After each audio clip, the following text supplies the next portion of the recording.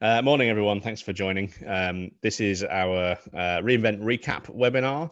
We'll just do a bit of housekeeping to start with. So we've got this is a Zoom webinar, so you are broadly unable to interact with me other than through the Q&A button and the chat button. So if you do have questions, do feel free to hit the Q&A button at the bottom of your Zoom window and type your question into there. I will either attempt to answer that question as I'm speaking, or I might defer it and ask Paul or Marco to respond to that in the in that text form. Paul, Marco, colleagues of mine, also on the call. I don't know if you can see them right now, but they are standing by to answer those questions. They've been watching along reInvent with me as well.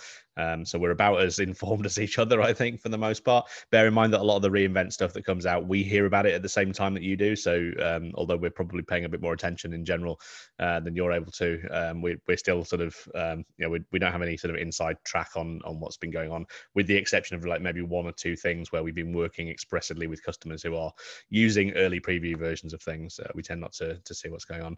I am recording this webinar, and I will make the slides available on our website later on. So don't feel obliged to take notes. Do just sit back and enjoy the dulcet tones of me with a bit of a cold, which I managed to pick up at the weekend, the first time leaving the house in about, I don't know, 3 months. So yay, go me. Obviously we are at home. This is standard COVID procedure. It is possible we'll be interrupted by the postman or my cardo delivery showing up early or something. So please do bear with if that happens. I will I'm right by the door, so there's no real opportunity for other people to handle that on my behalf, unfortunately. So we are recapping reInvent, as we've talked about. I guess the usual question at the beginning of a webinar is, who's this guy talking? Those of you who don't know me, I'm John. I'm the founder, CEO, CTO of the Scale Factory. I've been doing things in the hosting and infrastructure space for about 2 decades. So, I've seen a lot of awful stuff go on.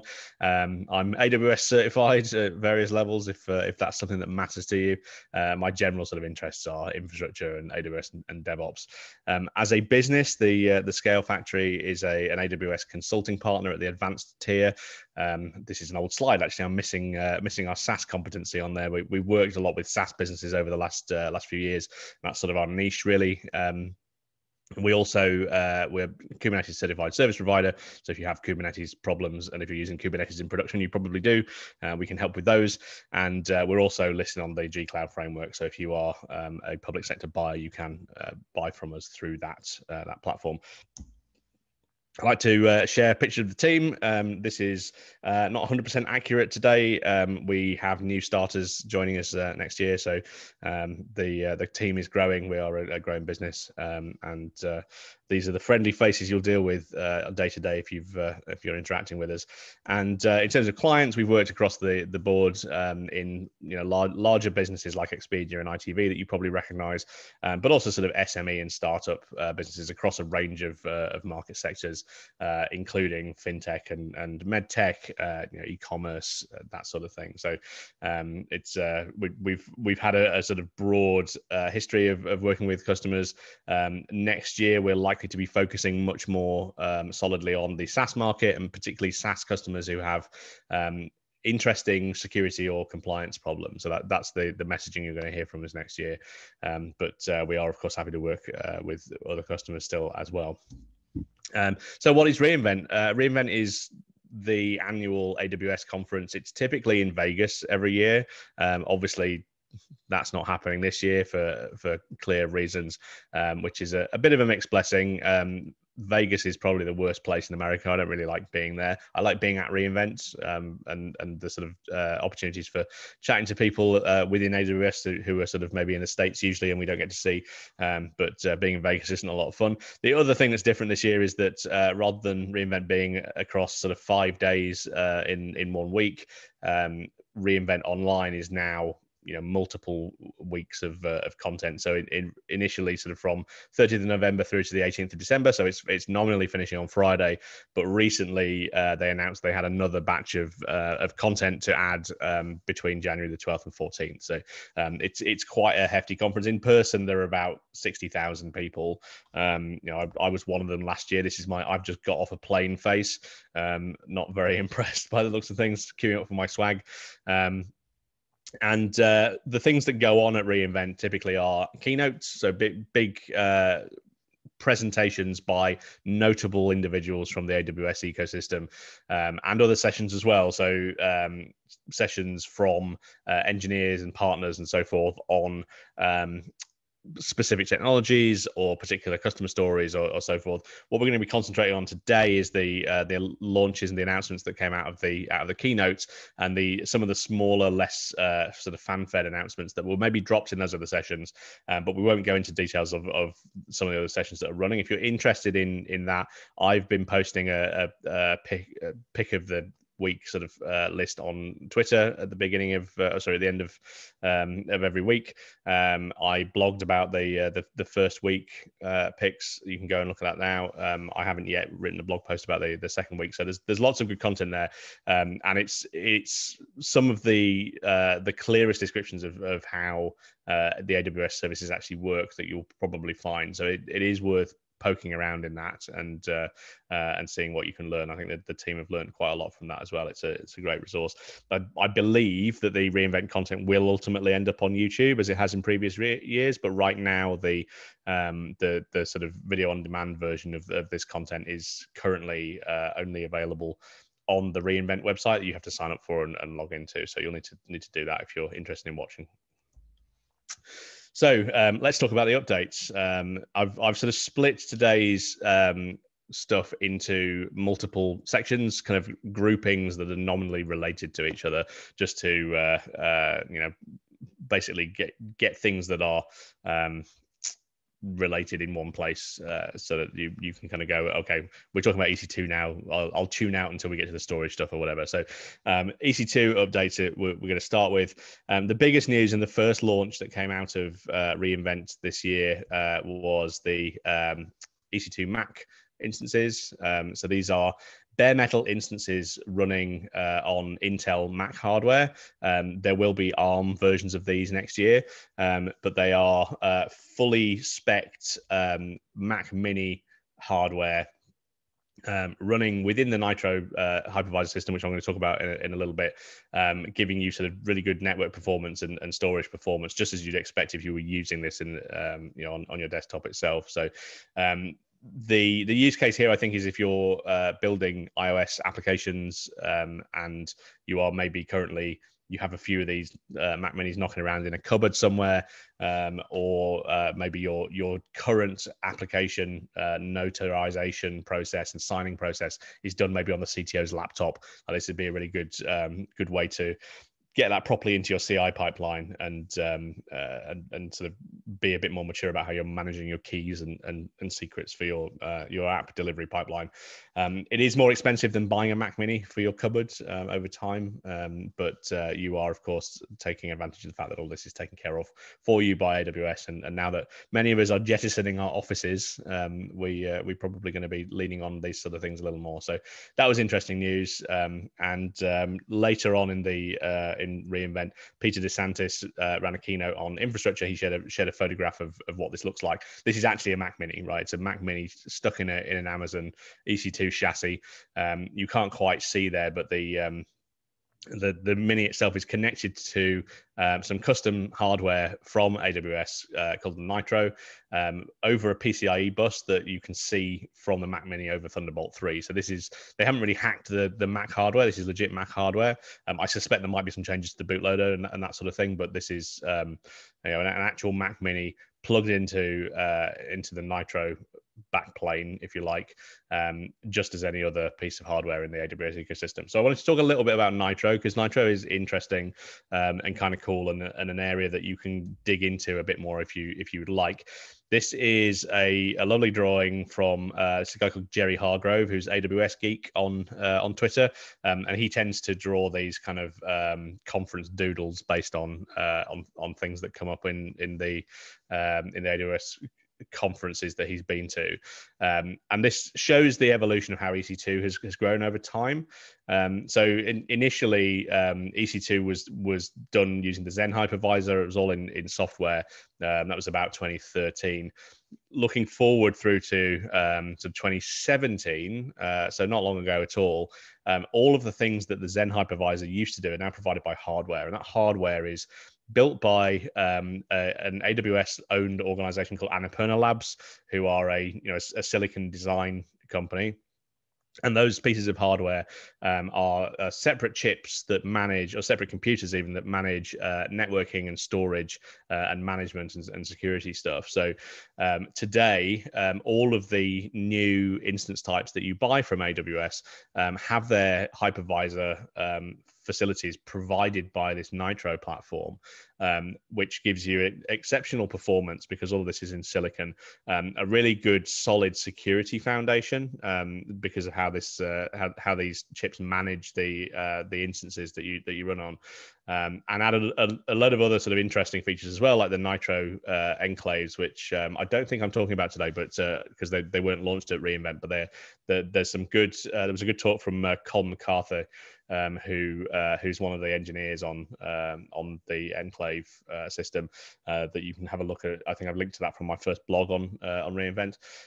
Really interesting stuff. Allow you to run isolated compute within a secure compute environment with the ability to guarantee that the data that compute environment sees can't be exported or tampered with. So really worth a look if you're in this sort of high regulatory space. If you are interested in Nitro, I encourage you to go and look more into it. It is the foundation of how EC2 works, and this is kind of the edge that AWS have in their compute environment over the other cloud providers. So I don't believe use anything quite like this. The other thing that Annapurna Labs have done whilst they've been part of AWS, which sort of leads directly on from Nitro, is they built these a chip called Graviton 2. Excuse me, and the Graviton 2 chip is it's an ARM chip essentially, and they've this year launched 4 new types of instances based on Graviton 2 within the same kind of class designations as the earlier Intel offerings. So M6G, for example, is a general purpose compute environment for sort of regular apps. We've also got T4G, which is burstable general purpose, C6G, which is for compute intensive apps, and R6G, which is memory intensive apps. The G is the thing that signifies that that's a Graviton instance, and that means that is an ARM instance. So why would you be looking at Graviton 2? So these are custom silicon cores that Annapurna Labs have built for AWS. No one else is using these chips, as well as being sort of based on a well-known Neoverse ARM core.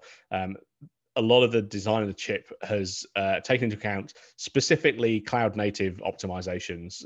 So the way that the general-purpose chip works is such that it's designed, legitimately for general purpose. Graviton 2 has been designed to optimize the things that cloud applications do most frequently. So one good example of this is that the level 1 cache is 4 times the size of traditional SMT chips, because a lot of the things that your web applications are doing are making sort of small reads and writes to memory, and so the additional cache there means that that's massively optimized. The M6G instance class is 20% cheaper than the M5 instance in sort of raw instance hour terms. But actually, the way that the Graviton chip is built, because it has these targeted optimizations, you get a 40% better price per performance ratio. And so, looking at Graviton 2, if you can, as a team building software for the cloud, is really worth doing, because you'll probably save a bunch of money on it. There's Peter DeSantis's keynote covered some of the facts and figures about Graviton 2. So this is a benchmark for the Postgres HammerDB benchmark, which shows in this graph that the performance of the Graviton 2 instances continues to increase as the number of cores increase, whereas in the sort of M5 Intel world, that more or less sort of plateaus at 48 cores. Graviton is sort of carrying on in that direction. So really worth looking at. And in theory, if you're building, either you're compiling your own sort of Go code or Rust code or whatever, or you are using an interpreted language, translating or sort of moving over to Graviton should be relatively straightforward. I'm not saying it's going to be dead simple, but if you've got a good test suite and a good CI pipeline, then you could relatively easily add another sort of leg to your CI runs to incorporate the Graviton hardware and get to the point where you could phase out your some of your Intel stuff and potentially save up to 40% on your workload. So definitely worth considering. There are some other EC2 instances released this time around. So there's the D3 instances, which provide a high local storage capacity of up to 336 terabytes, which seems absolutely ludicrous to me. The M5ZN instances are high frequency, high speed, low network latency instances for running simulations or gaming. The R5B instance class provides a higher EBS storage performance. So those are designed for things like database workloads and ERP systems. G4AD instances are, they provided, in this case, a Radeon Pro V520 GPU. So you may use those for sort of streaming games or for training your ML models, but more on ML later, including the fact that they have launched a Habana Gaudi accelerated instance, which I know literally nothing about, but is essentially an ML accelerator, as far as I can tell. That's not really an area I know a lot about, as I will be confessing in more detail when we get to the ML section. So that's compute. Let's move on and have a look at storage. More opportunities for cost saving here in the storage realm. So you may be familiar with the EBS GP2 storage type. That's what you're most likely to be using right now. Amazon have released EBS GP3. That's available right now. It's 20% cheaper than GP2 by raw, gigabyte month cost. The maximum performance is also 4 times that of GP2, and crucially, in the GP3 world, the performance of your volume doesn't relate to the capacity. So in GP2, you would often find that if you needed a certain number of IOPS, because you've got more IOPS per more gigabytes, you would sometimes be sizing your storage volumes much bigger than you needed to in order to get the performance you needed. That goes away with GP3. You can now get 3000 IOPS and 125 megabytes a second at any volume size, and that's in the sort of base cost, and you can pay extra to scale that up to 16,000 IOPS and 1,000 megabytes a second. So that sort of the change in relationship between performance and capacity is probably one of the things that might cause you to save money. And if that doesn't, then the fact that this is actually cheaper storage would probably do that. So do consider moving your GP2 to GP3 volumes. You can change those in place. So if you go into the console or you're using Terraform to update the volume type, that will get changed underneath your application. There's obviously a performance impediment to doing that, so don't run that in Terraform across all your instances because you'll be in terrible trouble performance-wise. But one at a time, you can fairly easily switch those over, and there doesn't seem to be a good reason not to. There was a briefly on release, GP3 volumes were not compatible as root volumes. That was a bug that got fixed, and today it's worth noting that some of this sort of volume capacity management versus performance stuff has been most relevant to users of RDS. GP3 is not yet available to RDS, but I would expect to see that next year. So do keep an eye on that. But again, this is a way that you could save some money reasonably easily with your running apps today. Another storage announcement was IoT Block Express EBS, which is a terrible, terrible name. This is I think in preview or a sort of future announcement, the IoT Block Express basically provides SAN-like performance for EBS. So it's underpinned by Nitro, which is why they get the sort of performance we're talking about here. It's currently in preview, but the story here is that if you would in your on-premises environment have a SAN backing a number of applications. This is probably the analog when you do your migration into the cloud. So for cloud native apps, probably not as relevant, because we tend not to deal with things like multi-attached storage and IO fencing and that sort of thing. But for enterprise applications, that's maybe a little bit less avoidable. So this is probably useful for people that maybe aren't you, I guess is probably the best way of looking at it. S3 got some updates this year as well. The big one, which is actually a small one, and I blogged about why, the addition of strong read after write consistency to S3. So it used to be the case that if you were to update an existing S3 object and then try and read it back, you wouldn't necessarily get the updated version that you've just written. That is now actually fixed. So S3 now is strongly read after write consistent everywhere, which must be an absolutely staggering amount of engineering to get to that point. Werner's keynote yesterday, he talked a bit about how they achieved that. S3 is an enormous distributed system, and in order to make these changes safely on S3 while it's running without causing any impediments to operation, they did a lot of formal modeling analysis of the components, and used automated reasoning tools to essentially enumerate all of the potential states for all of the components of this distributed system to demonstrate that they hadn't broken it. So really significant engineering efforts, all undertaken by people that you've never seen before to solve problems that you probably didn't really know that you had, and that for me is a real strong example of why cloud is such a thing.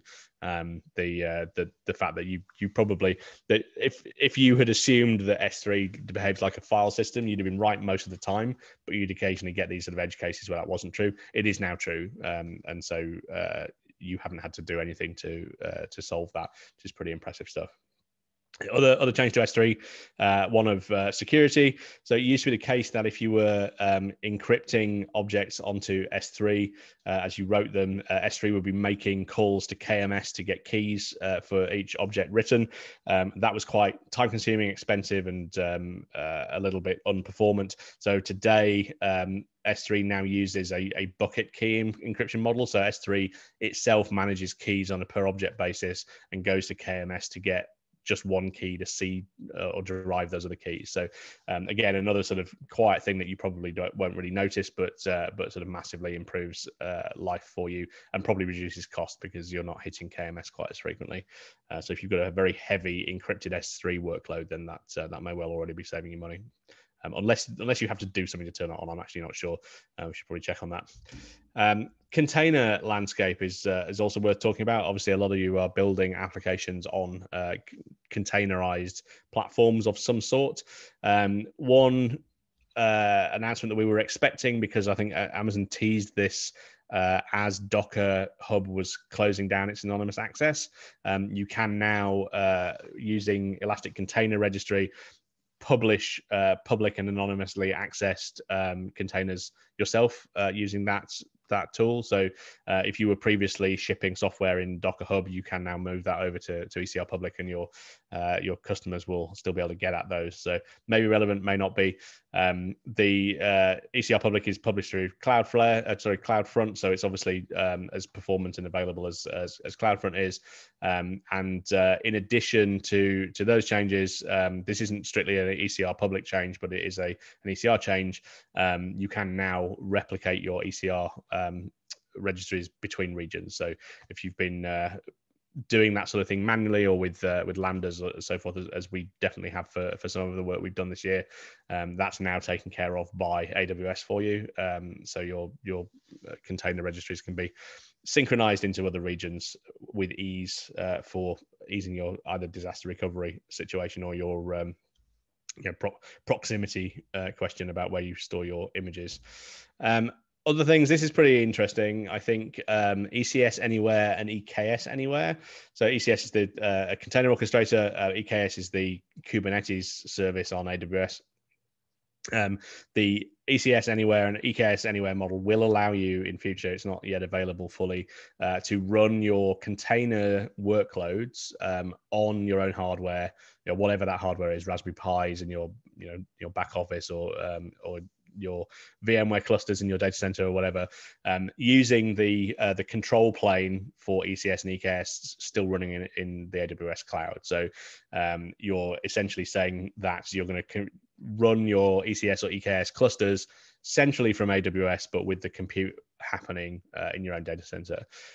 So this obviously has benefits in that you don't then have to run that control plane yourself, which is often hard work, and people do badly and fail to patch things and so forth.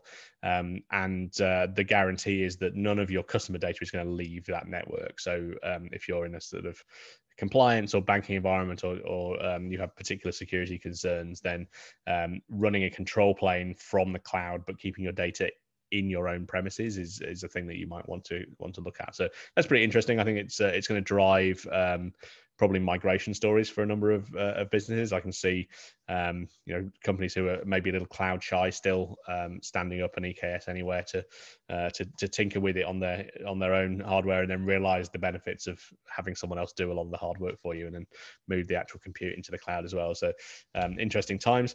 In order to support that, there is also the Amazon EKS distro, which I believe is available right now. It's a Kubernetes distribution, which is the distribution that is used by EKS essentially. It's aligned with the Amazon EKS version lifecycle policy. So the versions that will get security updates and so forth is the same as the EKS product itself.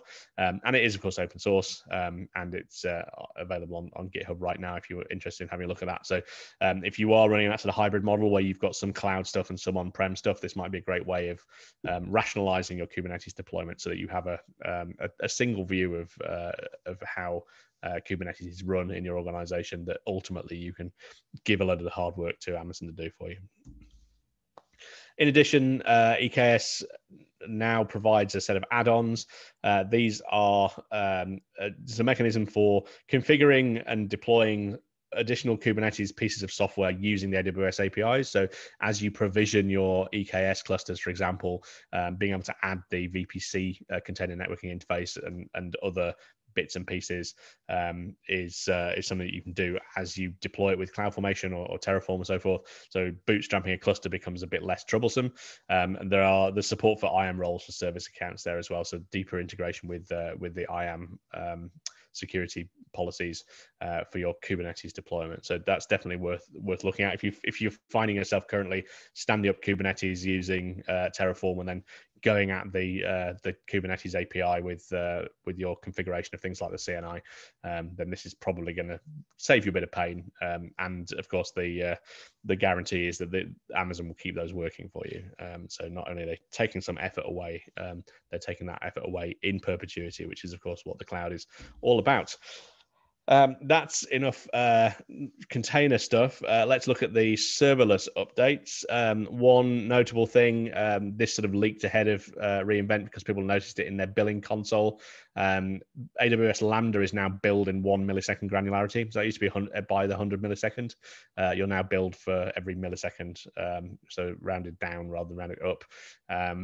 That might save you some money. I wouldn't worry too much about massively optimizing for that if I were you, but your billing's going to look a little bit different. So don't be surprised if your finance people wonder what the hell's going on.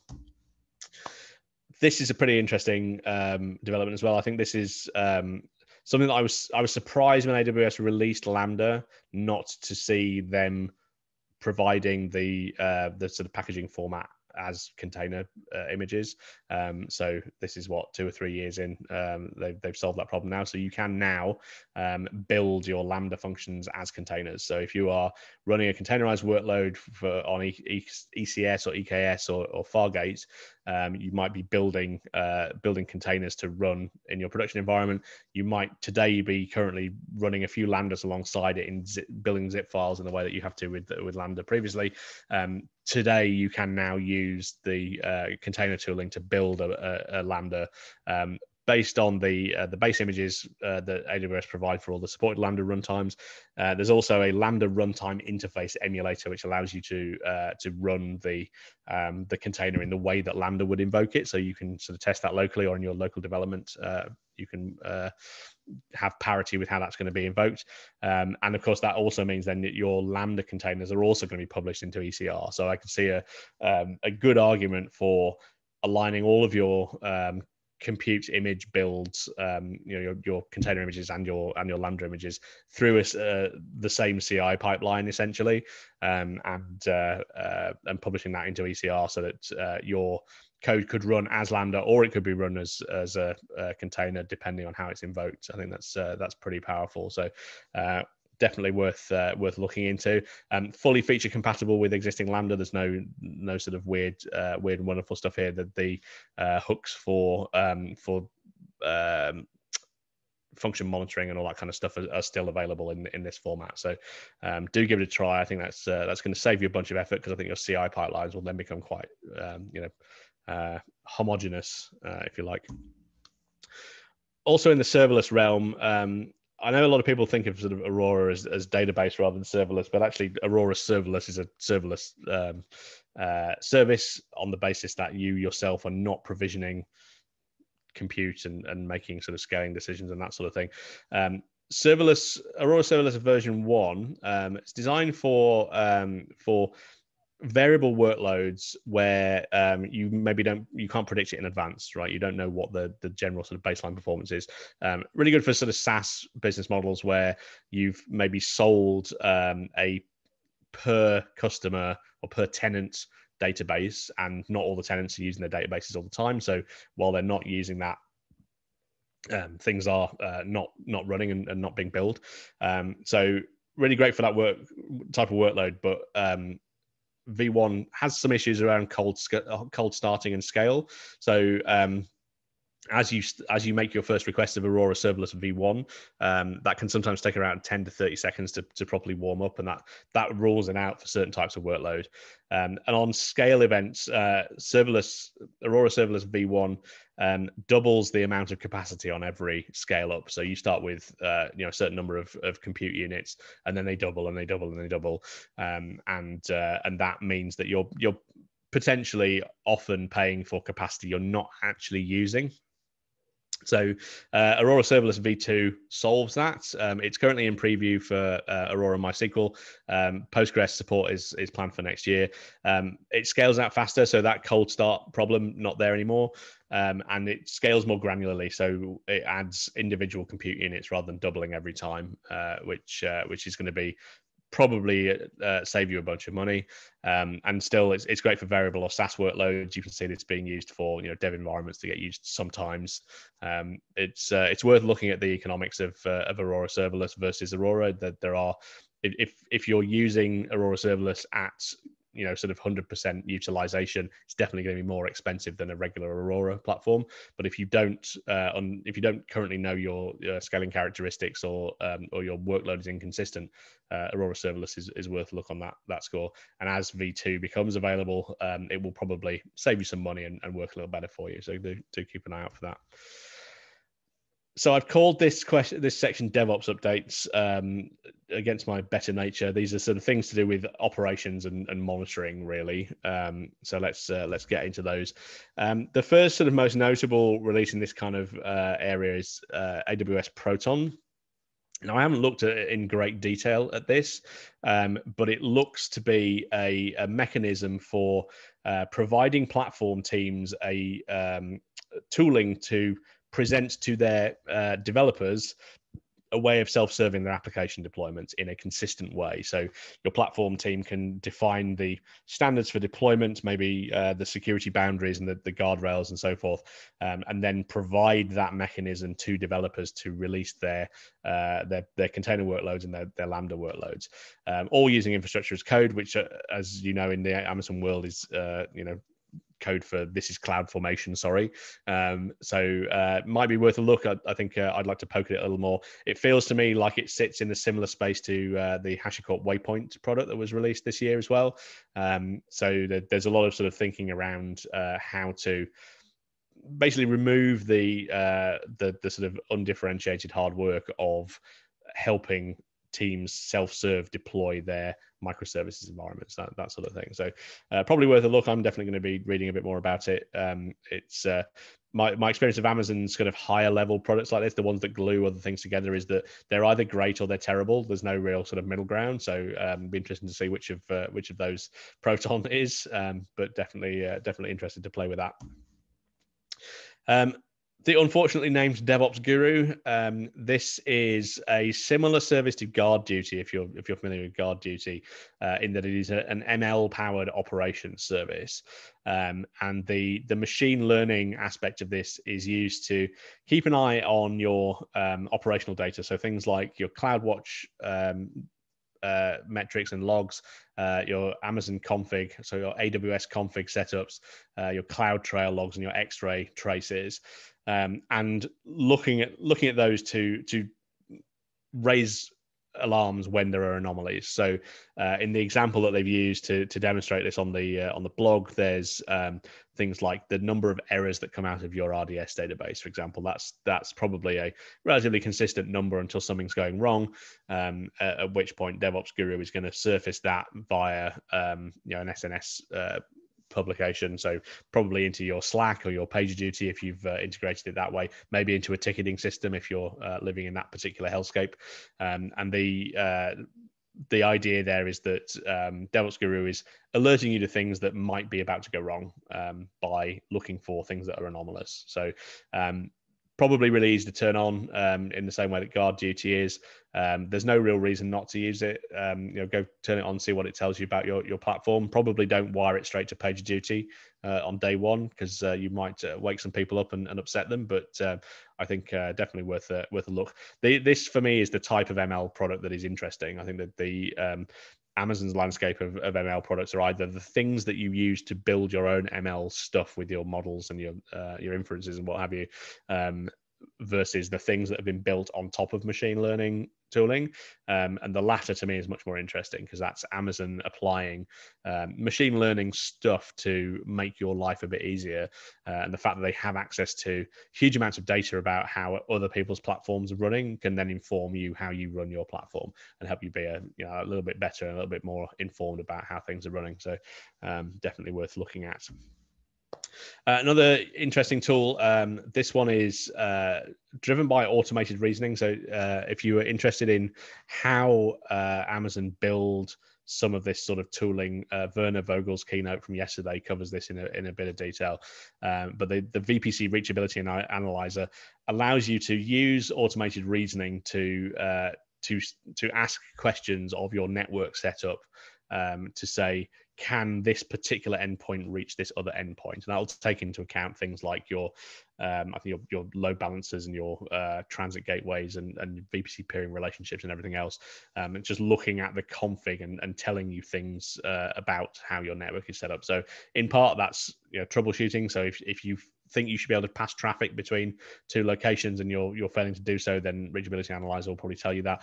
But also from a security and compliance perspective, you could use Reachability Analyzer to assert that it is not possible for certain traffic flows to take place, which is probably quite a powerful thing in that sort of security landscape.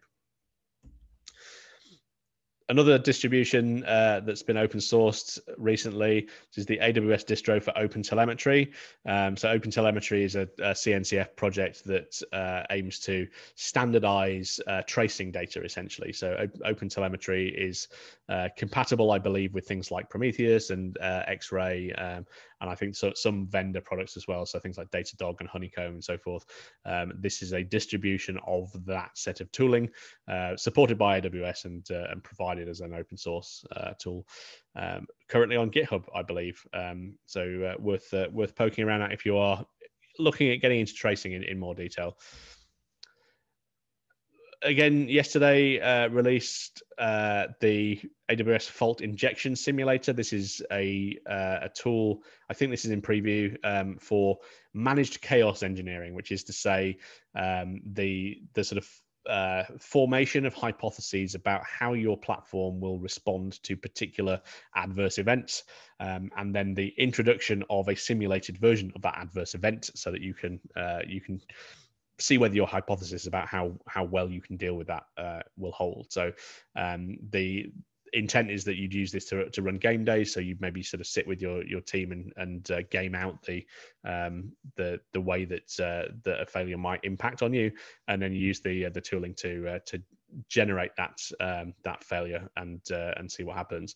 You can integrate it in your CI pipeline, so that this is part of your sort of continuous continuous checking of how you handle faults.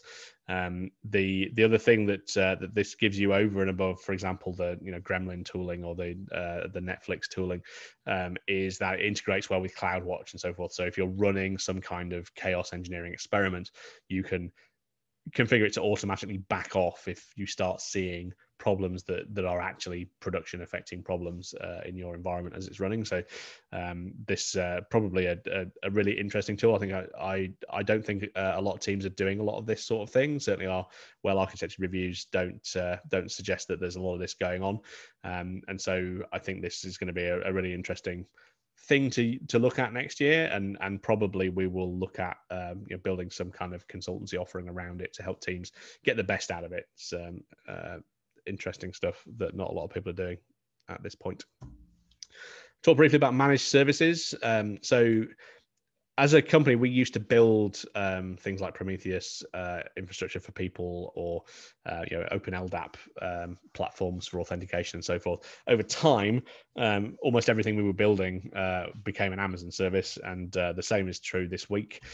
So Amazon MQ. This was mentioned in one of the comms about reInvent, but I'm pretty sure it was released earlier in the year. But I think some of the things that were released sort of April, May time this year have been re-released at reInvent, because we were all a little distracted in April and May, and we maybe didn't notice these things happening. So there is now a managed service for ActiveMQ or for RabbitMQ. So if you're currently on AWS and you're running one of these brokers yourselves, and you are not able to use SQS for some reason, then moving over to Amazon MQ as a service will reduce the amount of stuff that you have to manage yourself, which is always beneficial.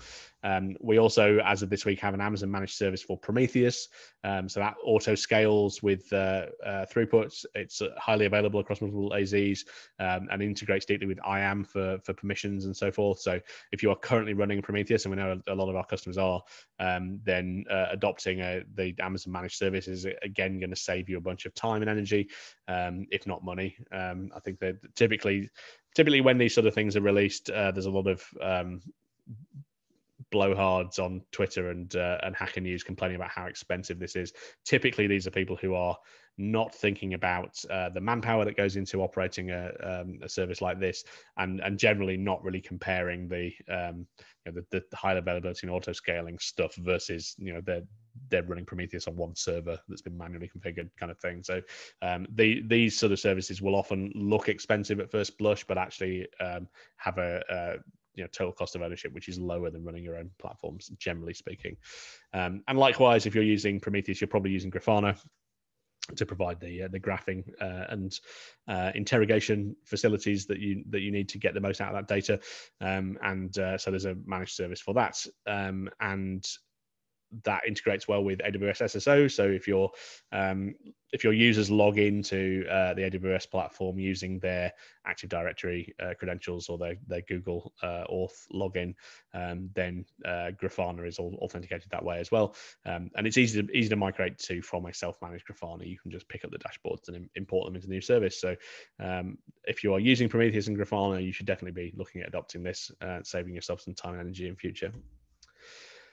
Right, ML. I know almost nothing about machine learning. I sort of poke around the edges occasionally just to sort of see what language is being used and what the use cases are. Machine learning, as far as I'm concerned, is the thing that having seen me buy a television on Amazon is now suggesting that I might like to buy a television. So I put a lot of stock in machine learning.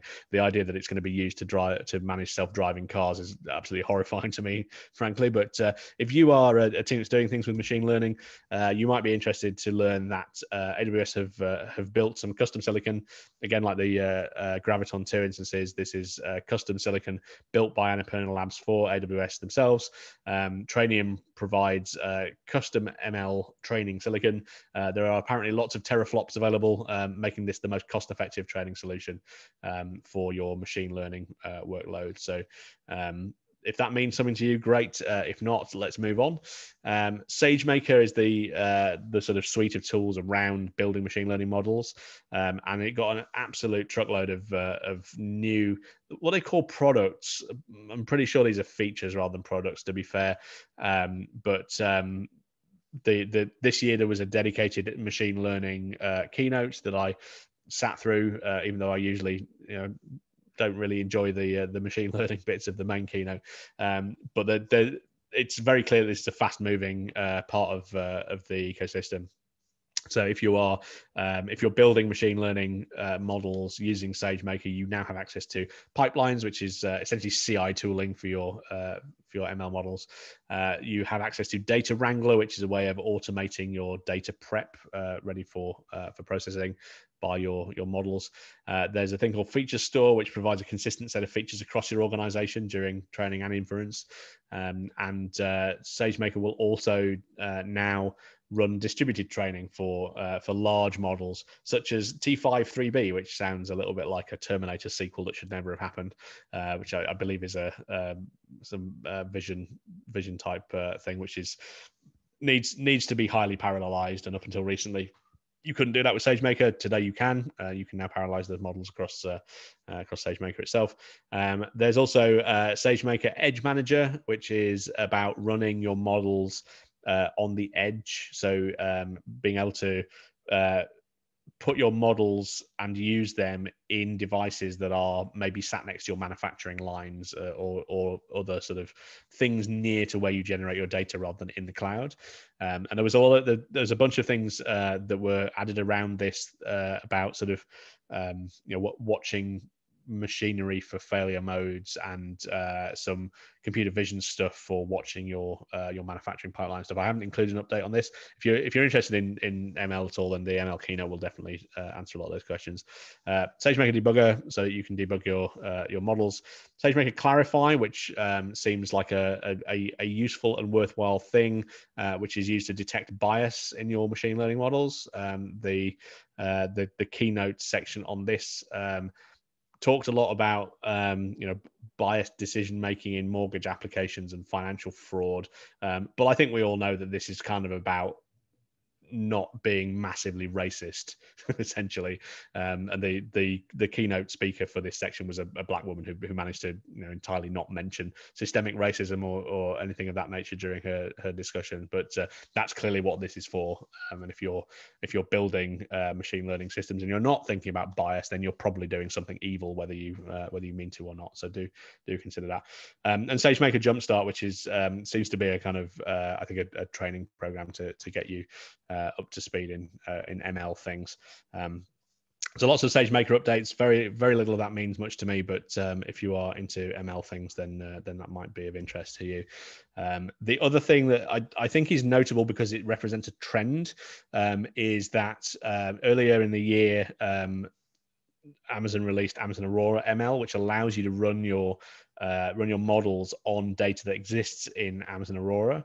And the keynote this time around, they announced Redshift ML and Neptune ML, which allows you to point your machine learning models respectively at Redshift and Neptune. So there's a real trend here about getting machine learning close to where your data lives. So traditionally, you would normally have to export your data from these sort of services, change its shape, put it somewhere specific in order to run ML workloads against it.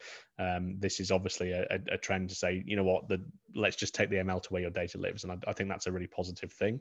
It's likely to lower the barrier to entry for you just to try something out on your data set. So no doubt it's worth looking into if you're currently, if you currently ETL your data out of these services and into something so that you can run ML workloads across it. This might save you a bunch of time and energy. Other updates. So this is a collection of things that don't really fit in any of the other categories that I've just sort of pulled together because they were notable or interesting for some reason. So a bunch of changes to AWS Glue, which is the ETL service for moving data around between other services. AWS Glue Data Brew was released at reInvent. That is a tool for visual data preparation. So if you've got analysts or data scientists who are typically spending time cleaning and normalizing data, this is a tool to make that easier for them in a GUI kind of way. And Glue Elastic Views. This is one of those things that sounds really easy to say, but is probably actually a massive pile of engineering behind the scenes. This is providing Glue with a materialized view over multiple of the data sources. So providing a materialized view over DynamoDB, Redshift, S3, Elasticsearch, and more in future. So this is another great example of stuff that Amazon are doing because lots of people have this pain point, and this will solve a bunch of problems for people. And again, it's about sort of taking the work to the data rather than the other way around, which I think is a general trend that I've seen this year at reInvent. SaaS Boost is worth mentioning, if only because we are part of the SaaS competency program at AWS. SaaS Boost is it's described as a ready-to-use reference environment. So if you today are building software that is fairly monolithic and you're reasonably easily containerized, and you may be selling that in a shrink wrap kind of way into enterprises or so forth, if you're a sort of ISV or an older school SaaS business, SaaS Boost will let you take that monolithic application, put it in a container definition, and wrap it in a set of tooling to handle deployment automation, analytics, billing, and metering. So if you've traditionally sold shrink wrap software, this is a way to quickly get it into a SaaS model in the cloud, with Amazon taking care of a lot of the sort of the common things that you need to do when you're building a SaaS solution. They're pitching it as a starting point rather than a sort of final resting point for your applications. But if you are thinking about taking an existing sort of single tenant monolith and deploying it in a SaaS model in a maybe sort of automated or automatically purchased way for customers, then this is probably worth a look. It's fairly early on. I saw a preview of this a couple of weeks ago. It looks like it solves some useful problems, maybe not relevant to you, but probably relevant to some people.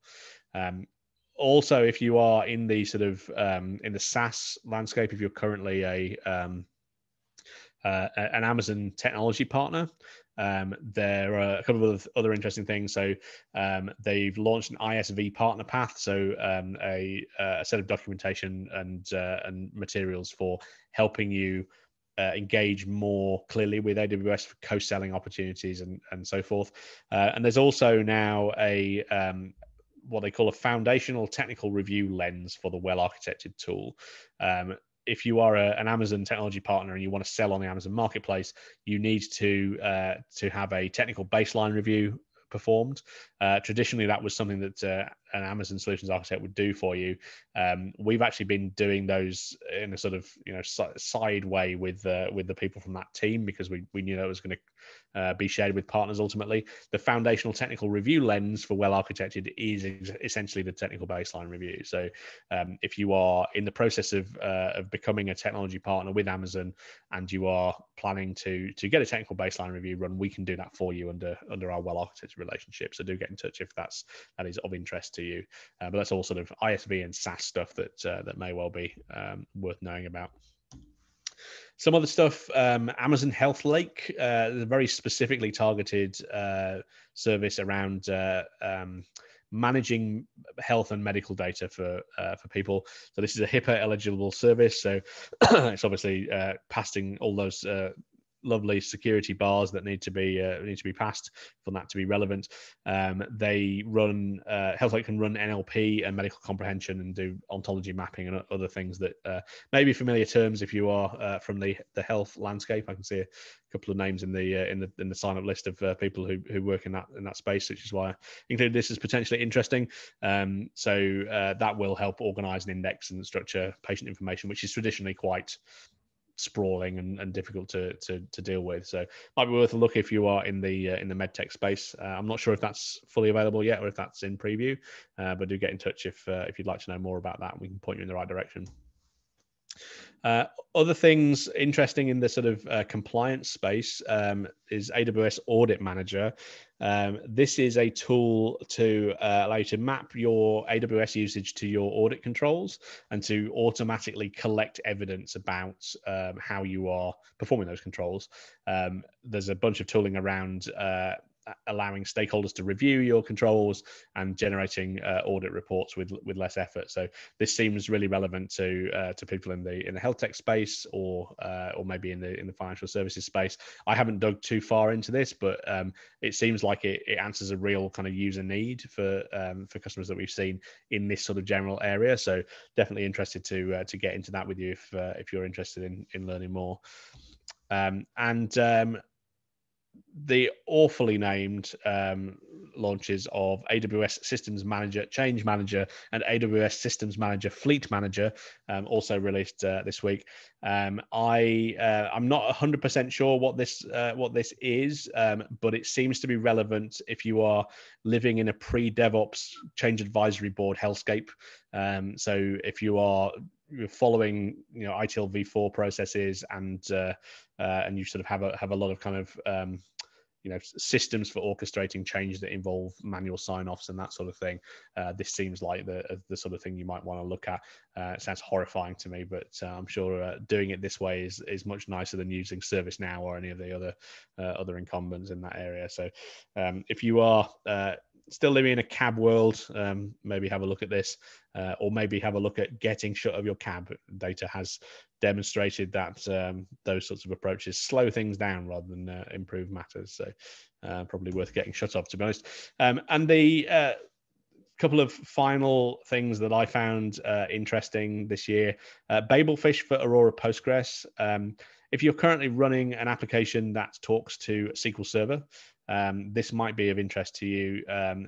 Babelfish allows you to have your SQL Server talk to it and it talk to Postgres, or at least Aurora Postgres, and essentially allow you to stop paying Microsoft for your SQL Server licenses because it translates the T-SQL that your applications are using to talk to SQL Server into Postgres commands. And so if you are running applications that use SQL Server 2014 or later, then you could have a look at that as a way to get off your Microsoft licensing relationship.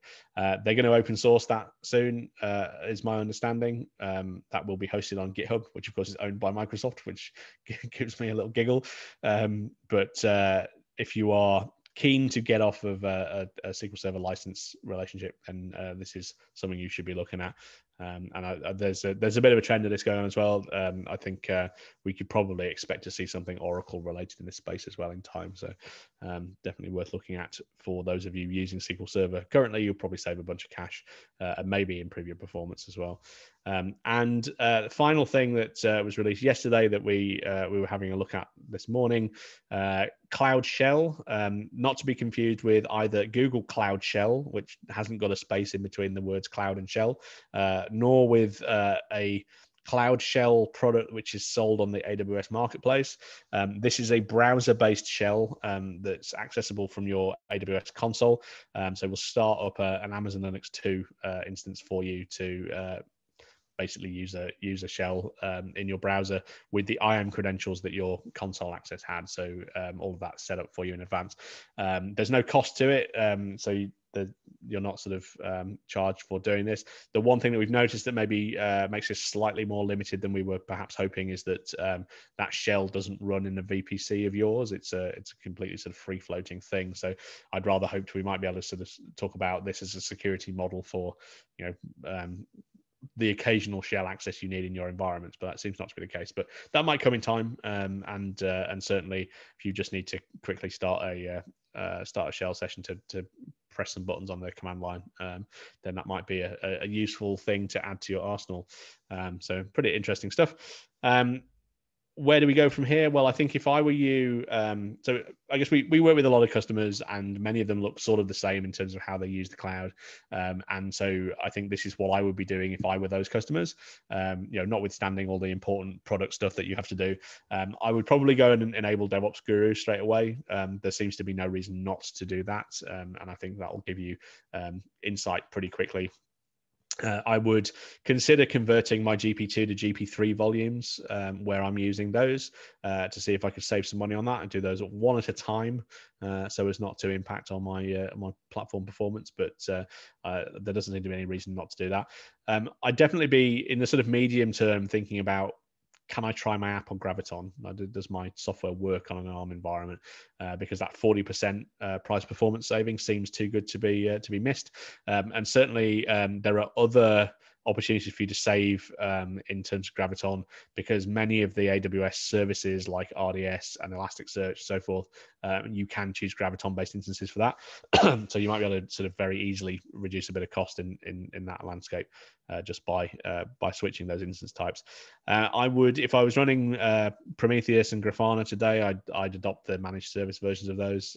Likewise, the ActiveMQ and RabbitMQ stuff, and I'd probably look at my delivery model for Lambda and see whether or not I could use the container image management instead, just to make consistent the way that I'm building all of my parts of my application. So that's what I'd be looking at. Obviously, if you're ML focused, there's a bunch of stuff that you can get into. Obviously, some of this might not apply to you if you don't want to save money or you're too busy building features or whatever. It's always worth understanding the trade-offs that, like, your cost savings might be dwarfed by the manpower cost of actually making those changes. So take the usual sort of approach of costing it out, but I would certainly do those things if I were running a production infrastructure right now, which I don't, because my job is webinars and spreadsheets these days. So that is my recap of reInvent. I've got Paul and Marco on the line with us as well, in case anybody has questions that we can answer. I will stop sharing my screen. If anybody would like to pitch in questions or ask for clarification about any of the things we've talked about today, then please do. We'll give that a few minutes, and if there is no further questions, then we will wrap up. So thanks for joining. It's great to see your names in a list, I guess, rather than your faces. But we hope you find it useful. I hope you have a good Christmas as well. So we will stick around for 5 minutes and see if there are questions to answer. Otherwise, thanks very much. We'll see you again.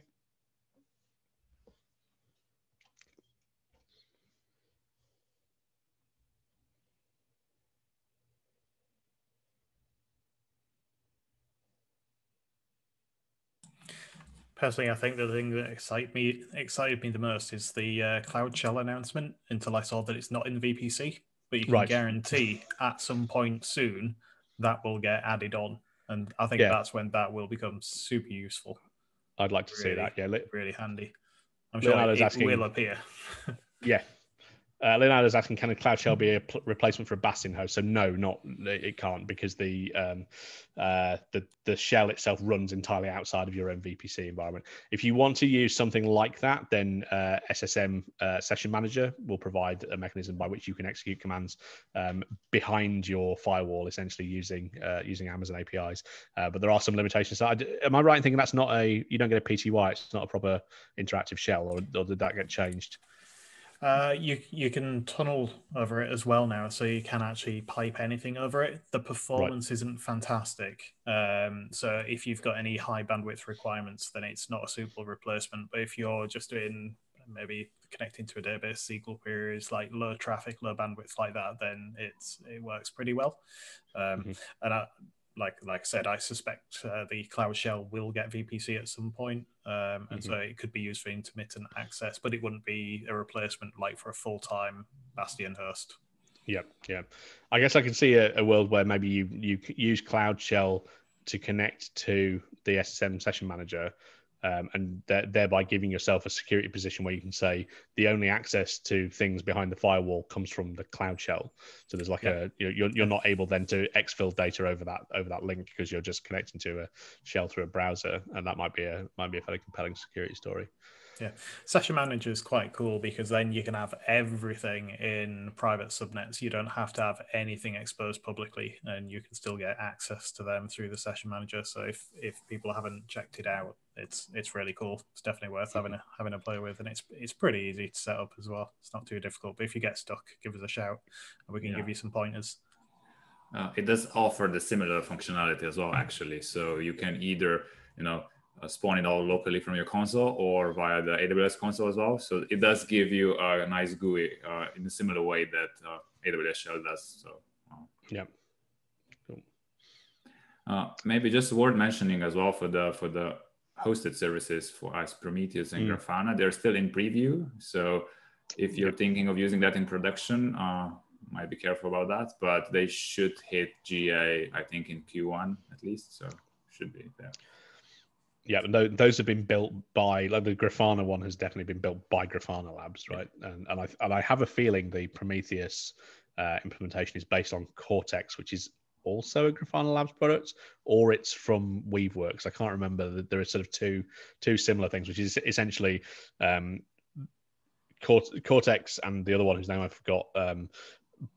Provides a Prometheus API interface, but delivers its data into things like S3. So you're not actually running a Prometheus time series database. It is, which means that you can store your data for longer. I think Prometheus, you would typically age things out after 30 days or something like that, whereas Cortex allows you to basically age out things after 30 days into a backing store that you can still then query using the Prometheus APIs. So really useful when you kind of want to go, is that what happened in Black Friday last year? Because you otherwise don't get that data kept. Oh yeah, absolutely. I think that's a great win, actually. Yeah, having it hosted and just delegate all the pain away of managing it. Yeah. I think of all the announcements, the one that is really the no-brainer for me is the GP2 to GP3 migration, because you can do it live. Yes, don't do it if you're under a massive load, but you can do it live. You don't have to take anything down.